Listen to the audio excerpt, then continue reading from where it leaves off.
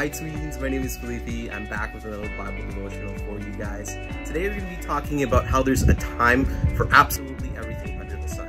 And we're going to be reading from actually one of my favorite books in the Bible. It's called Ecclesiastes. And we're going to be reading from chapter 3, verse 1. But before we get into that, I want to show you guys something pretty cool. So come here. So what I'm about to actually show you guys is something that our family works into. We have it as a little hobby. And I'm going to show you guys a little part of our garden. Here it is. Can you guys guess what these plants actually are? Take a look at them. I'll give you guys 3 more seconds to guess. Okay, time's up. It's actually lettuce. It's lettuce that we eat, like for example for hamburgers, if you guys are gonna do a salad or anything like that. And right beside these fully grown lettuce, we have these plants. Can you guys guess what these plants are? They're actually kale. If you come in a little bit closer, they're very small and they're not that ready to be done yet. But if we go here to the lettuce is finished and ready for us to harvest.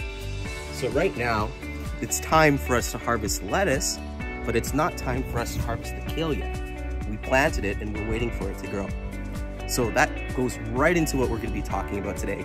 And my man Solomon is going to be talking about that on Ecclesiastes chapter 3. So let's get right into it. Now we're back. So let's read exactly what my man Solomon has in store for us.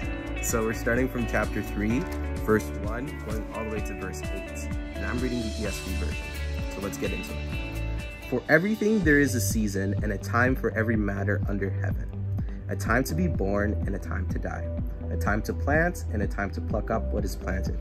A time to kill and a time to heal. A time to break down and a time to build up.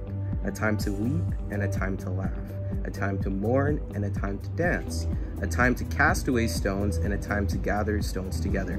A time to embrace and a time to refrain from embracing. A time to seek and a time to lose. A time to keep and a time to cast away.